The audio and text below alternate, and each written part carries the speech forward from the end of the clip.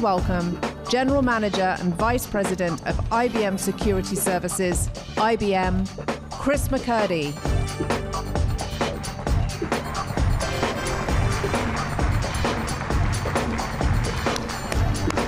Wow, isn't it great? Thank you so much for joining us today. It has been such an energizing week and so wonderful that we're able to get back after 2 years apart.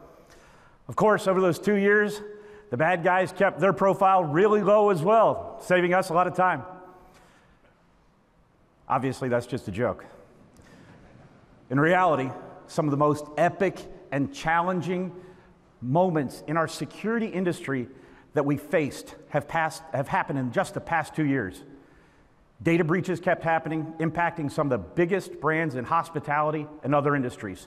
In fact, we saw the cost of a data breach increase to $4.2 million per incident during the pandemic.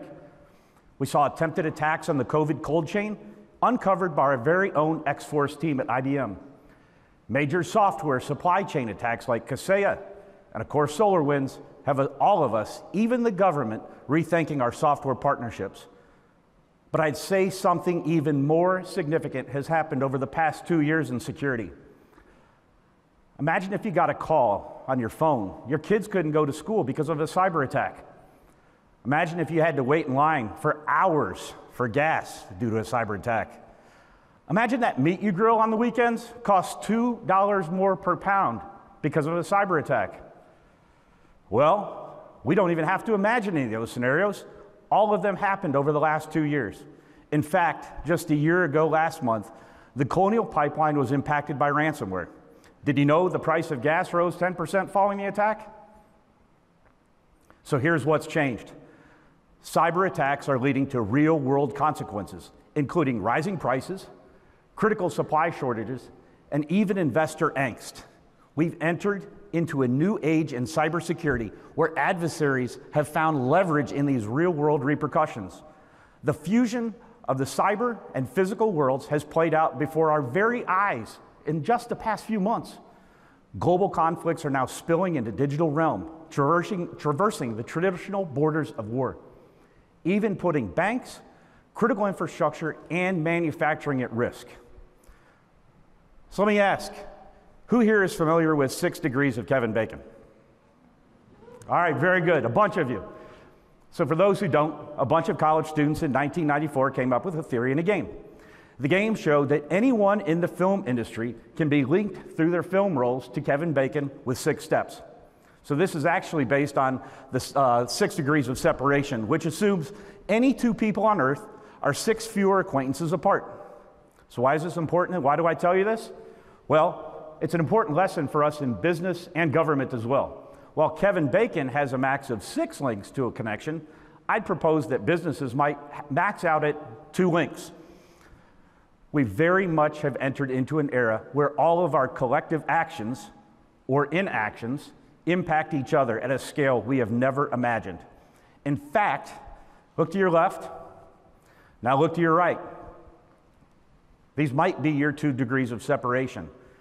These people are your best defense and potentially your greatest weakness. Never before in cybersecurity have we had more interdependence on each other for stopping and limiting the impact of a cyber attack.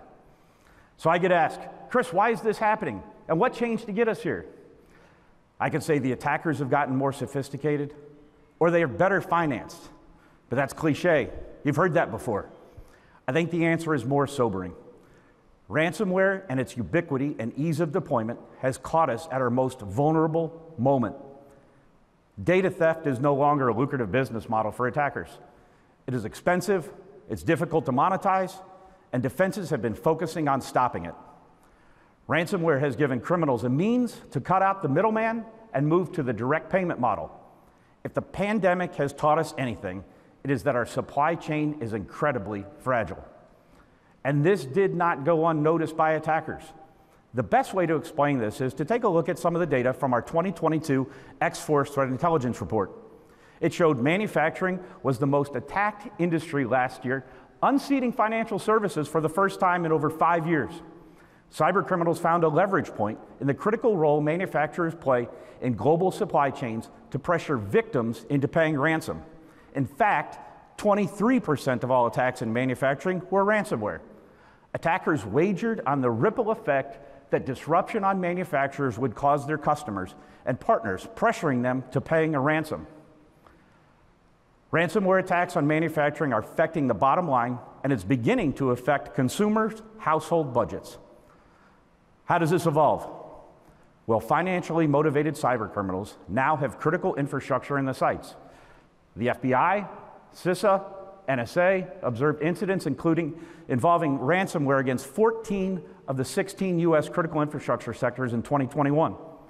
In 2022, we've already seen similar disruptions in energy in Europe, with an attack interrupting services at over 233 gas stations in Germany alone.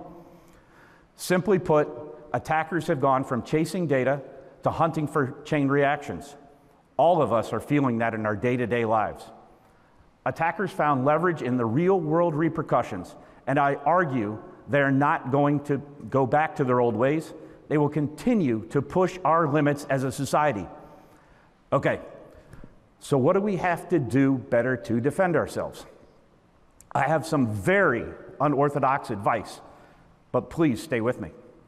Last October, for Cybersecurity Awareness Month, Charles Henderson, who heads up our IBM X-Force team, I'm sure he's in the room somewhere, published a byline in the Financial Times that essentially told business to simply give up. Exactly. That's what I thought when he shared this idea. I said, Charles, have you gone mad? We can't tell our clients, give up.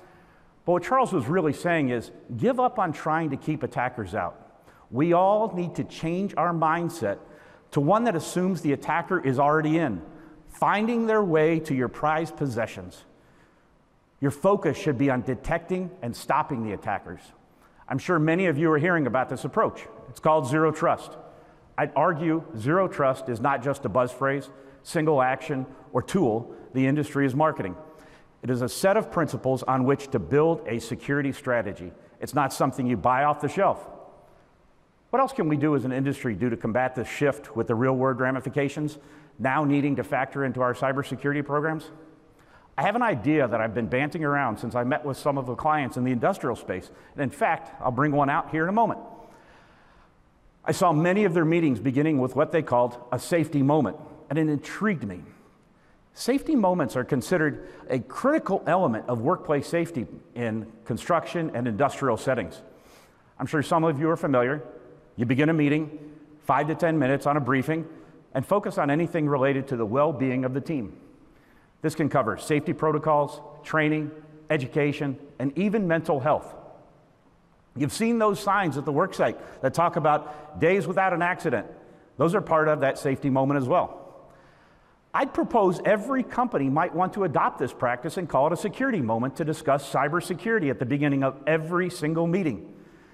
Cybersecurity is now a shared risk across every department of a company or institution. It does not just sit with the CISO. Security needs to be a top agenda for all departments.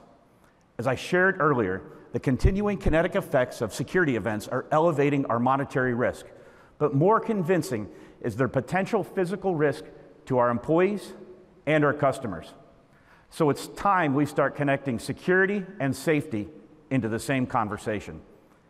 To help bring this to life for you, I'm fortunate enough to have CISOs from two of our largest companies who are a critical part of the global supply chain. Please join me in welcoming to the stage Fernando Madureira, CISO for Cosan, Charles Tango, CISO for Sysco Foods.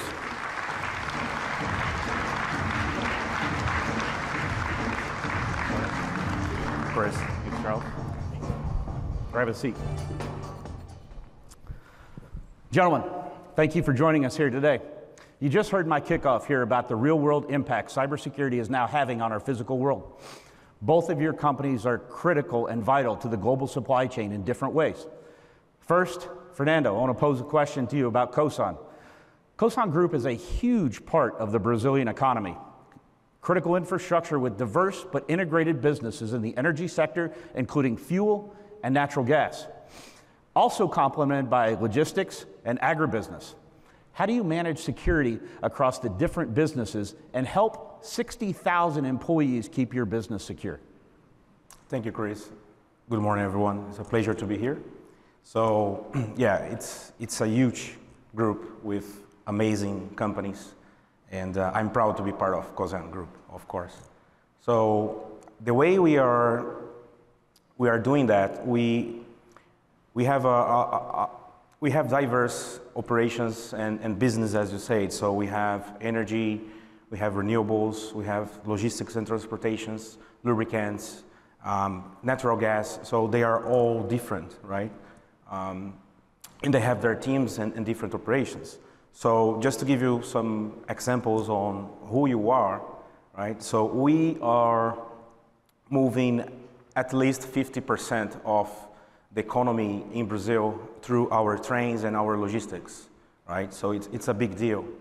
And on another hand, if we are a country, we would be the second largest sugar producer in the planet, right? So it's huge. So what we are doing and how we are putting in place our governance there. So we established two central teams. So we have information security team and we have a cyber defense team, and they are acting across all the group companies, sharing intelligence, the process, standards, and then we can make sure everybody will be in the minimal level as a group, right? But then we have the BISOs, the Business Information Security Officer, that I'm sure most of you know already this, but in Brazil this is quite new. It's not common to see BISO in Latin America. So we need them, of course. They are there in the business, in the operations. They are listening to them, helping them to take decisions every day, right? Now, I have two takeaways actually to share with you guys. So my first takeaway is on the M&A process, right? So we must be the enabler, not the blocker in the M&A process, but we have to make sure we are there, part of the M&A process. Why? Because we have to help the business to identify in both companies what is the situation, the risks in place, and then we have the commitment from them to fix that in a timeline. And more than that, we can even document this and be transparent with our regulators. So you can imagine we have a lot of regulators in the group. So on the day one after the M&A, everybody knows already what is the situation, right? So that's my takeaway number one. Now, my takeaway number two is about supply chain security and vendor risk management. So the point is, I see everybody really focusing on assessing the vendors, assessing the risks, the suppliers, and enforcing them pretty much to fix the things, because we have the security, but they have to be also with a high security level there too. So, but most of the time, what I see, we really need to take a second step here, because we are enforcing them to do so many things, and sometimes, or most of the time, is a different company. They are a small company, they don't have the same budget, or even they don't have security people. So I'm making my guys available to help them, and I'm bringing them to our ecosystem, including trainings. We are doing phishing testing with them. We are bringing them, for example, to our crisis management exercises, and we are giving them our process, our procedures, so they have to be part of our ecosystem. Thanks for that, Fernando. Our teams are seeing firsthand the efforts you're putting in and proud to partner with you and Cosan. Charles, you heard from Fernando how he manages security for such a critical part of the Brazilian economy. Interestingly, Sysco Foods and the whole food services industry is now considered critical infrastructure by the government. It's obvious why. You play a critical role in keeping our families nourished. So question you, with this new focus, what are you and your peers doing differently? Thank you, Chris. So first of all, let me say that the food services industry takes cybersecurity very seriously, and we have for a while. Clearly, the JBS Meats incident, which occurred roughly around the same time as Colonial Pipeline, was a seminal moment for our industry, and the designation of a critical infrastructure is meaningful. But I wouldn't call either of those game changers for us. We had been focusing on cyber risk for an extended period of time. However, that doesn't mean that we aren't doing some things differently, because we clearly are. In fact, if you think about how we were categorizing our risks in the past, 5 years ago, we probably would have been focused on data exfiltration or regulatory compliance, whereas now we're clearly more focused on ransomware. It's hard to ignore that as your primary risk. And what that means is you start looking at your programs that support detection, response, prevention. You have to take that as kind of the North Star in how you're defining those programs. I would also say that if you look at how we were managing where we deployed our cybersecurity resources, we were probably focused on our own digital perimeter. And now we are hyper-focused on the interconnected supply chain. And it's hard to dismiss the cyber risks associated with that. What's interesting, though, is if you think about it, those risks are not unique to our industry. Most of the CISOs in this room and the security professionals in this room would probably cite those as their top concerns. And because of that, I think the most important resource that a CISO can have is a strong peer network. I regularly collaborate with other large organizational CISOs across a number of industries. We have similar challenges and we have similar solutions, so it's important to collaborate and share those ideas. Thanks, Charles. Our food supply chain really has become front page news. And interesting to hear your perspectives on how, while things seem to have changed, their priorities really do remain the same. Fernando, the attack surface is expanding beyond our wildest imagination. In fact, IBM just announced our plans to buy a company called Randori. That happened just yesterday. Simple challenge for you, Fernando. You've shared the importance of ESG, how at Cosan it's impacting the environment from the very front. And I know you were working closely with us on OT, and it's been a new challenge for you with your attack surface. You're clearly leveraging those tools to help meet your goals with the environmental safety. So tell me, how are you managing the expanding attack surface area that OT environments are creating? Good question, Chris. So yeah, ESG agenda is high priority for us at Cosan, right? And cybersecurity, information security is part of the ESG scope and agenda. So the way we are doing is, we did a big, huge step on the IT part, on the IT environment with those teams and everything we are doing with our cyber defense center and the BISOs and all that. Now, for the OT environment, from my point of view, it's a completely different environment, of course. We have operations, we have PLC devices, systems. Just to give you some idea, we have more than 1,100 connected devices, IoT, OT, and all those devices. So it's huge. Right? So we are partnering with IBM doing now the biggest project, really focusing on OT security right now. So in my perspective, the technical part, of course we are going to find challenges, roadblocks, but I'm sure we are going to find solutions always, right? But my takeaway on that question is we have another challenge that we need to watch out. And that challenge is on the employees and the people working on the operations, right? Imagine, they have been working for years and years and years, pretty much focusing on availability of the systems, right? Now we have to teach them cyber. Now we have to tell them why they have to listen to us, that we need to stop a system or we need to apply a patch in a system that has been running for 50 years or even more, right? So for me, that's my takeaway and recommendation. It's fantastic. So Charles, like Fernando and Cosan, I know computing is also everywhere in the food industry. I have to imagine connected trucks, refrigerators, and the other machinery that is part of your expanding attack surface. What are some of the best strategies you're seeing to be applied to manage OT and IoT environments? So OT is not really a new attack surface.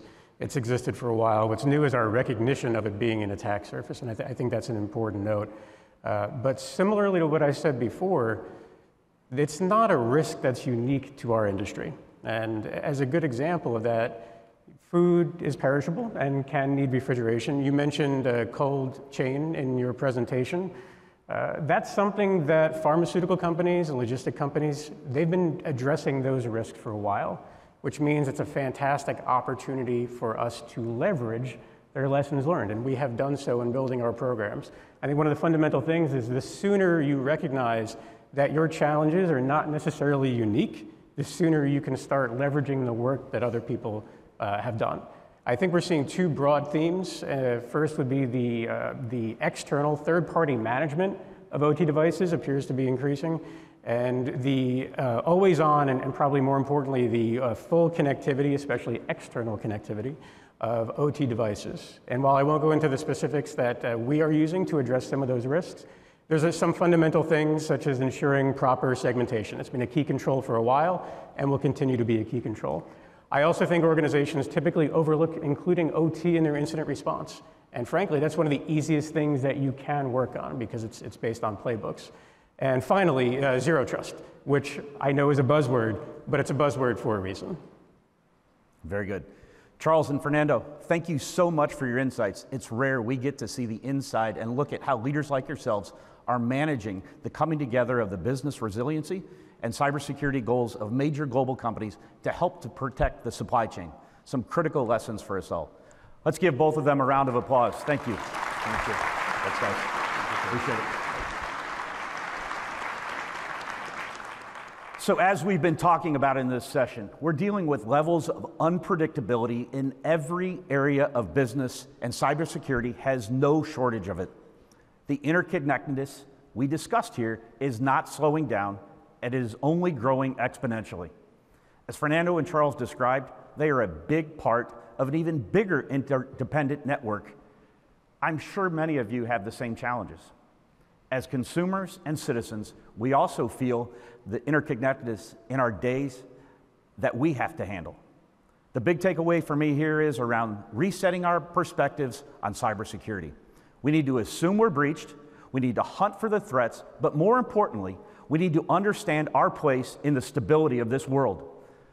Now let's make those security moments a reality in our meetings every single day. Help ensure our teams can celebrate hundreds of days without a security incident. Thank you all for joining us today and have a fantastic show. Thank you.